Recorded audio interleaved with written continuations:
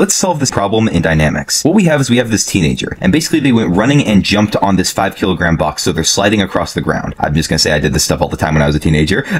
And they're moving with a velocity to the right, so there's gonna be a friction acting to the left. It's gonna be a kinetic friction since they're in motion. The first thing I'm gonna do is I recognize that their mass is 75 kilograms, and the mass of this box is 5 kilograms. So I'm gonna add those together to make an 80 kilogram object total. There's a very specific equation we use for frictional forces, where we have a plane that's inclined at an angle theta. In cases where we have an inclined plane, we'll have our object that's typically sliding down, so there's going to be a frictional force acting back, and this is the equation for it. But notice here in this case, we don't have an incline. We're on a flat plane. So that means this entire cosine theta is going to disappear. So all I'm going to have is the coefficient of friction times mass times gravitational acceleration. Now this is the equation we can use for our kinetic friction. Our coefficient of kinetic friction is 0.12. The total mass is 80 kilograms, and our gravitational acceleration on Earth is 9.8 meters per second squared. So 0.12 times 80 times 9.8 is approximately equal to 94.1 newtons.